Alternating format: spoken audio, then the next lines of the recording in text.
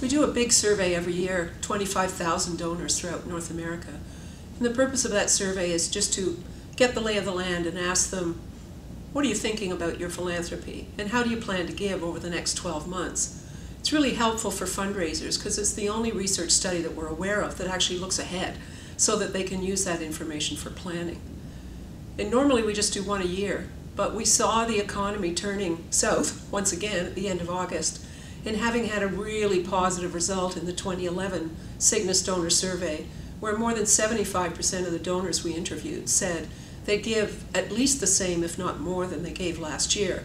Things were looking pretty bright after 2 or 3 years of not much fun in the fundraising business. And so we were very eager to publish those happy results, and we saw fundraisers raising a little more and feeling more confident than they had in the last 2 years. And then wham went the economy at the end of August.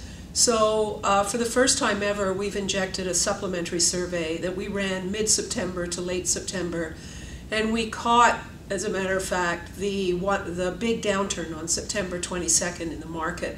So we interviewed people before and after that downturn. And even a single day when the market dropped changed donors' thinking and behavior towards their philanthropy.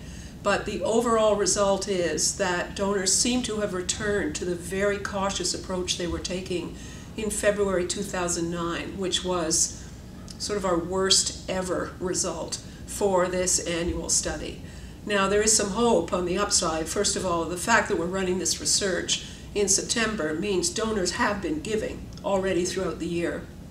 So when the majority now says they're getting very cautious, a large proportion of the major donors plan to give less now than they gave last year, it is October already. So what they're saying is for the balance of the year, even though I'm well aware that not-for-profits raise more money between October and December than they raise the rest of the year, when it comes to major donors, they've likely been giving throughout the year already, and so their negative outlook may be mitigated somewhat by the more positive feeling and performance in fundraising they were exhibiting earlier this year.